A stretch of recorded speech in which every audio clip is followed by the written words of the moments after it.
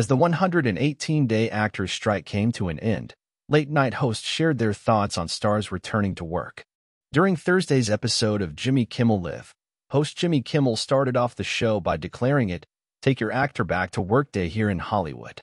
On Wednesday, SAG-AFTRA reached a tentative deal on a new 3-year contract with studios and streaming, following weeks of renewed negotiations. The move officially brought an end to the grueling months-long actors' strike.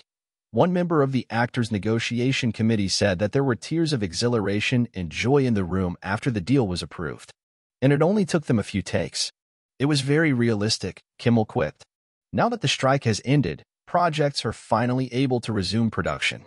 But Kimmel had an idea on who jumped to return to filming first, saying, "The Hallmark Channel immediately started shooting all 1,200 of its Christmas movies this morning."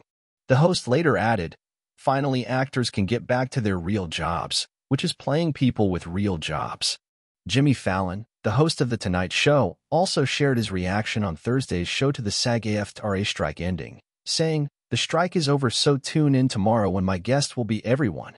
Since late-night shows returned in early October once the Writers Guild strike ended in September, guests who appeared on their shows were limited on what they could talk about since they couldn't promote any struck movie or TV projects.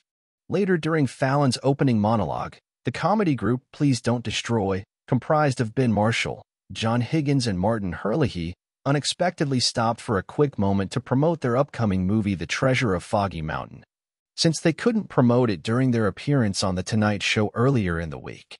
They joked that they were hoping to be rebooked for an appearance on the show now, but Fallon informed them that they already have a full lineup of guests, including Jared Leto and AJR. Once the comedy group left, Fallon added, "When the actors heard a deal has been reached, they gasped, screamed, laughed, cried, and then were like, 'I also do accents.'" He also pointed out the focus on reality shows during the fall TV season since scripted shows were impacted by the strike. "The actors are back just in time. I'm not sure the world could handle another reality dating show," he said before shows such as Love is Blind, The Golden Bachelor, Naked Attraction, and Love Island appeared on the screen.